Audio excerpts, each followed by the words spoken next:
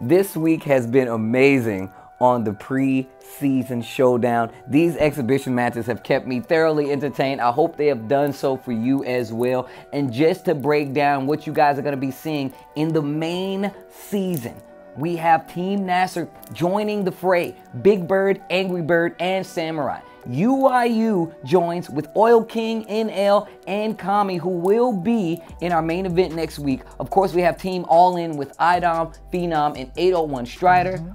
Alpha 3 will be Punk, CJ Truth, as well as Nephew. Then we have Psycho Shinobi, which will be Hot Dog, Infexious, Xian, and then we have Team Dynamite, Problem X, NuckleDu, and Smug is the teams that we will be displaying for you guys this season, and I think it's going to be really good.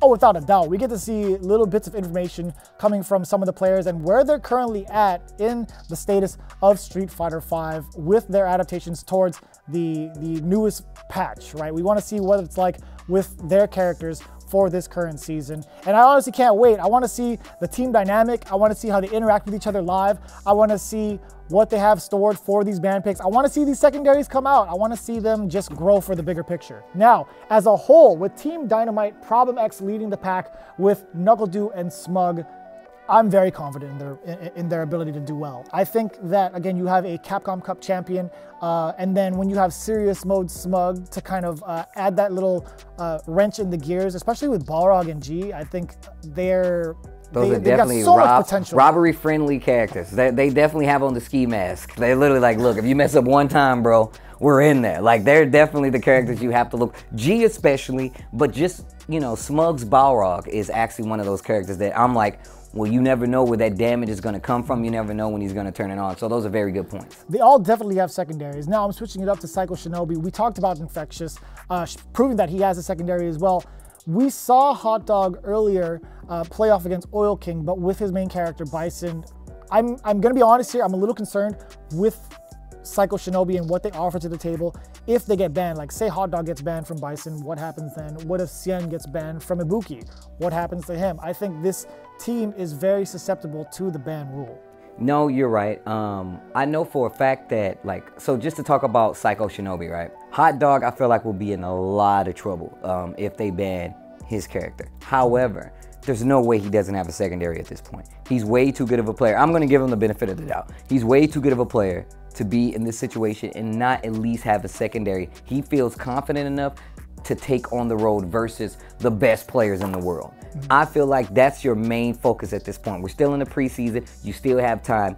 Get started right now. How good that character is going to be, a different discussion altogether. But the fact of the matter is you need to be as prepared as possible, and getting started on the character, whether it be now or later, is the best idea. Infectious, the exact same way. He's a very intelligent player. We just seen him pull out the can to stop Problem X, but that might be just for Problem X, like you said before. That's the best part, that honestly. might be, you know, specifically set for Problem X. However, Infectious does have knowledge with a lot of characters, Vicious, so your hating is very well misplaced. Then I did lead it with, it could be, so I'm the one that said that, by the way. It could be Problem X specific. He might have other characters for other players. Who knows? I gave him that kind of credit. No. Vicious did say that. He definitely did say that. And Xian on the back end has a set for sure, has multiple characters for sure. But the question goes right back to, this is world-class talent. Is your secondary character good enough to stand toe-to-toe